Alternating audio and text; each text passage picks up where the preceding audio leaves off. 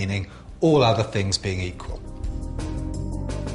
Let's start by considering the impact of the price of the product on the quantity demanded. In this case, we'll regard all the other variables except the price as constant.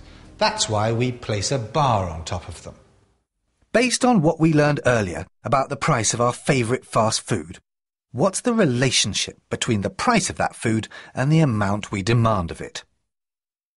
That's right, the lower the price, the more we want of it. Or, as a true economist would say, the higher the price, the lower the quantity of fried chicken demanded, and vice versa. This is known as a negative or inverse relationship. As one variable goes up, the other comes down, and vice versa.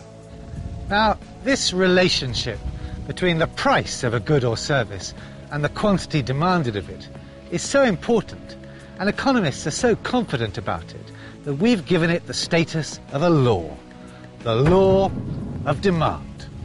Now, the law of demand, simply stated, says that the higher the price of a good or service, the lower the quantity demanded of it, ceteris paribus, all other things being equal.